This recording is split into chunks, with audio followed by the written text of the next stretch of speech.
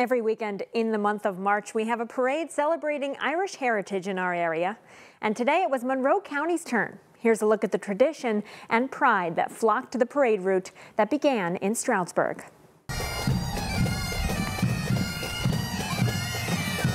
Family favorites filled the streets of Stroudsburg and East Stroudsburg for the Pocono Irish American Club's 44th annual St. Patrick's Day Parade.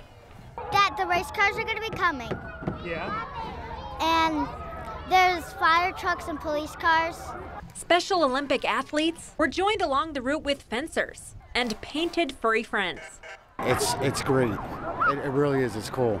But it's more than these fun sights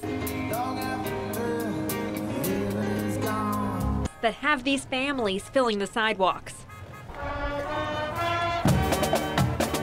Irish pride. It's just a lot of fun, hanging out with my friends and everything else like that. The food, the food for me. Some of us like the beer, so got to take it when you can get it. We come to the parade every year. We love this. We love the parade. We're from Ireland. We have a big Irish heritage. We love the parade. Many at the parade tell Newswatch 16 this is a family tradition.